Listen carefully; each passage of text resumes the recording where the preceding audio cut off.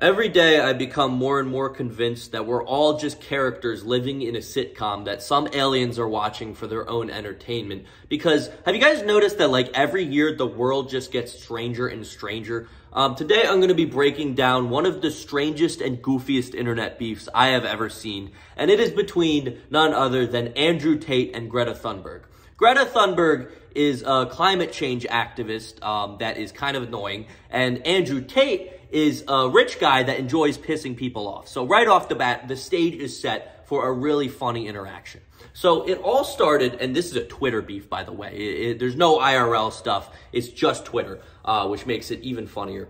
So it all started when, unprovoked, out of nowhere, Andrew Tate decided to make a banger tweet.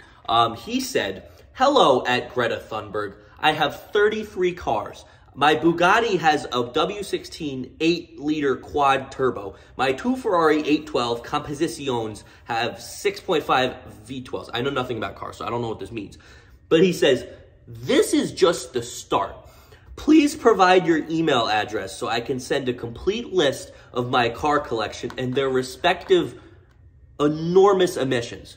So out of nowhere, he decided to a climate change activist so he could tell her how many carbon emissions he's making, which is one of the strangest flexes I've ever heard. But, you know, okay, this is the start of it. Let's see how Greta responded. She said, "Yes, please do enlighten me. Email me at smalldickenergy@getalife.com. An ambassador, a diplomat, said small dick energy as a phrase. We are living in a simulation. There is no way any of this is real. I don't get what's going on. Also, for her to say that her own email is small dick energy is a little strange, but I don't know. Maybe the point is there. She's saying he has small dick energy for tweeting at this. And then Andrew, his response, rather than tweeting again, he decided to make a 2-minute response video to her saying something about small dick energy. So I'm not going to play all 2 minutes, because I just don't want to. But I'm going to play the beginning so you can get kind of an idea of what his response was. Okay, smoking a cigar, great. Release some greenhouse gases. Okay, sure. Why does he keep flexing that he's destroying the environment? I'm obviously a stranger to online controversies, not something I often do. Yeah. But now, the mainstream press is commenting on the fact that I was informing Greta that my very extensive car collection with internal combustion engines, which run on dead dinosaurs, have an enormous emission. But why? Why would you brag about that? And she replied by telling me her own email address. Greta's email address is, I have small dick energy. Why would that be your own email address? That's what I said. Strange. I mean, also, I don't want to assume her gender. It's 50-50, but it is what it is. I'm not actually mad at Greta. Please bring me pizza. And make sure that these boxes are not recycled. Thank you. So I'm not actually mad at Greta, right? Because she doesn't realize she's been programmed. She doesn't realize she's a slave of the Matrix. Sure. She thinks she's doing good.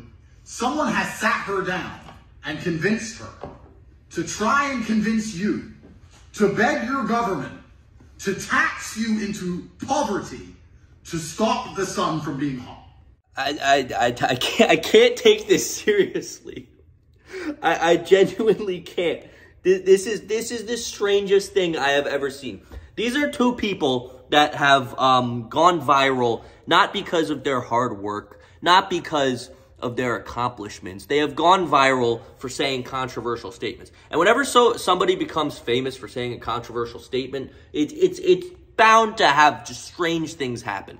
As much as I want to give my real opinion on this situation and like who's in the right, who's in the wrong, this is just stupid. This is genuinely one of the stupidest beefs ever. I don't know.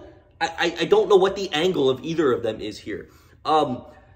First off, I'll try to give my opinion here. Let's talk about Andrew's side first.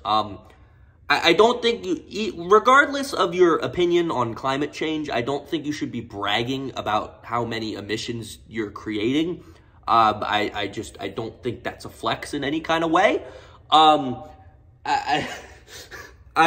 Listen, I respect the hating. Like literally out of nowhere, he decided to just go after her for no reason, for clout, obviously. I mean, if he was doing this for clout, A+ Andrew Tate, because I think his response tweet has 18 million views on Twitter right now, which is unbelievable.